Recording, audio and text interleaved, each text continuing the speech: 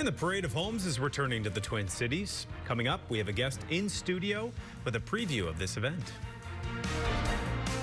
Coming up, the nation's largest new home and remodeling tours make their return to the Twin Cities.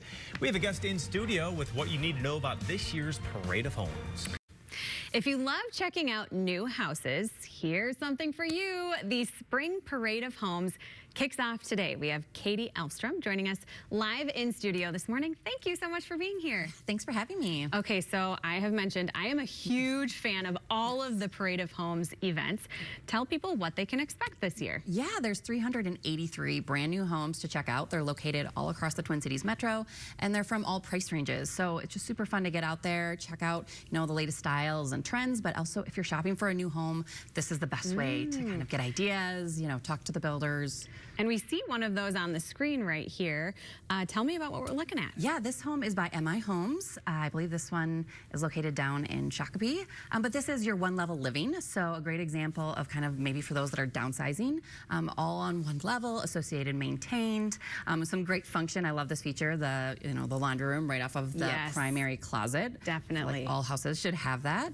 And then great basement space for entertaining. Some of those features that you would want if you're looking for kind of that downsizing home. I had mentioned to you we're planning a little renovation of our mudroom area. Yeah. And it is so nice to see homes and paint colors and options in person instead of just scrolling Pinterest where the color may not always translate. Yes, I mean, it really is the best way to kind of get ideas, see how things actually look in person, if you're looking for tile or, paint colors, cabinets, how you could arrange things on the, in your own home. But also the final weekend of the tour, so if you go out and look at all these new homes and get ideas, is the Remodeler Showcase. So maybe you are thinking of remodeling. Yep. You can get out there and actually talk to remodelers and look at, innovative ways that people have redone their own space as well. And you can also get some inspo at the Dream Homes. Yes, yeah, we have 5 Dream Homes on this spring's tour, and those homes all of the homes are free to tour except the Dream Homes. Those are $5 to get in, and that goes to our Housing First Minnesota Foundation, which does incredible work in the Twin Cities. And what exactly are the Dream Homes? I mean, they are Dream Homes, yeah, right? They're exceptional homes. Those are the homes you can go in and dream. They're all just incredible